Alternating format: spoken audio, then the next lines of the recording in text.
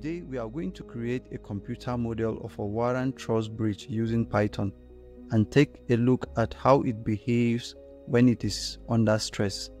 This behavior will include displacement, tension, or compression stresses in each member that make up the bridge and reaction forces at the support. Now let's get down to the details. We are going to create a virtual model of this bridge using Python and analyse library, which is a finite element library for 2D analysis of frames, beams, and trusses.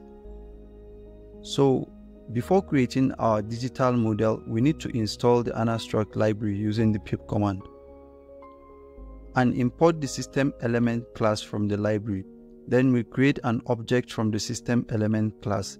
This object will contain all the methods we need to create the model, set up the boundary condition, and load the model, compute the displacement behavior of the bridge.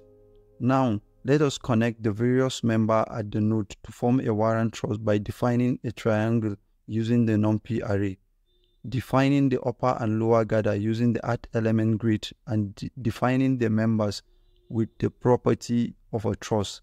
This ensures that they can only resist axial forces but no shear and bending. The next thing is we are going to set up our boundary conditions at the two different nodes on our bridge. We add pin support using the add support hinge method and the roller support using the add support roll method.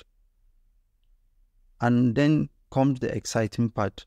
We'll add a load to our digital bridge. Imagine it's like placing a heavy weight on the structure. How will the bridge react? We're about to find out. The next thing is to stress our bridge by adding load to our digital bridge. We're adding 80 kN point load at 4 nodes of our bridge using the point load method. We can display our created truss bridge using the show structure method.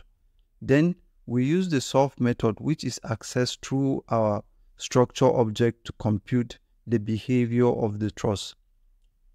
And if you are curious, we will now display the axial force within this truss. That's the force along the bridge member using the show axial force method. Additionally, we will discover the reaction forces at the support using the show reaction force method.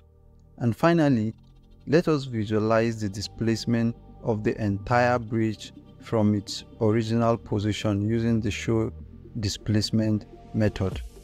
So that's how a wire truss bridge behaves under pressure, all thanks to the magic of Python. Remember, it's just like playing with digital Lego blocks, but here we are building bridges instead.